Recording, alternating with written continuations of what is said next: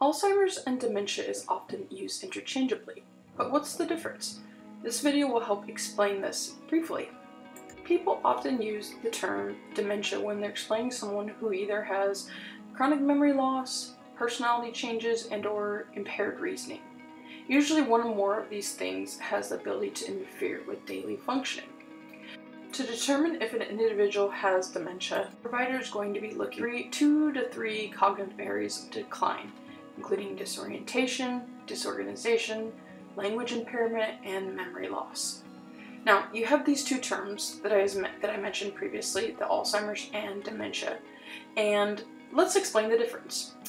Dementia is kind of an umbrella term, and Alzheimer's falls underneath that umbrella. There's many other different types of diagnoses that fall under dementia. Under the umbrella includes other diagnoses like Lewy body dementia, vascular dementia, frontotemporal dementia, Huntington's disease, age-related dementia, and many other conditions. Alzheimer's is considered one of the most common causes of dementia.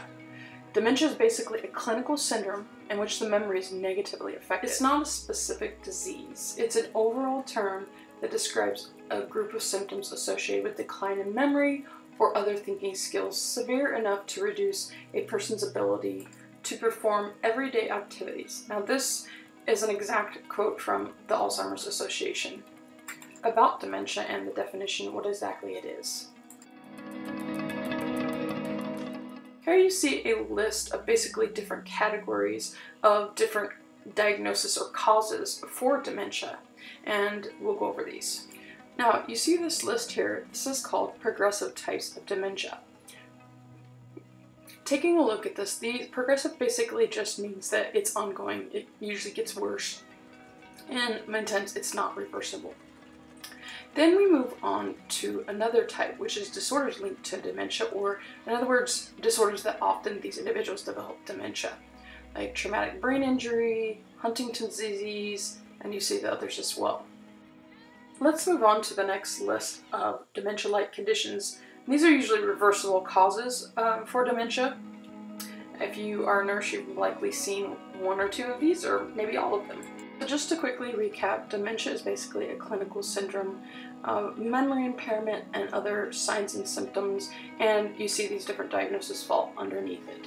And so even though Alzheimer's and dementia are used interchangeably, they do mean somewhat different things, and it's more that this is kind of the overall explaining of when someone has those kind of memory issues, and then the conditions underneath, they're caused from different things, whether it's dysfunctions with the cells or the connections in the brain, or from what location it's in, or what it's caused from. So this is super important to remember, and I hope this helps clarify.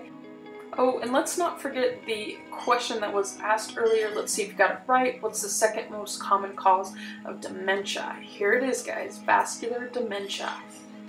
This usually happens after someone has a stroke.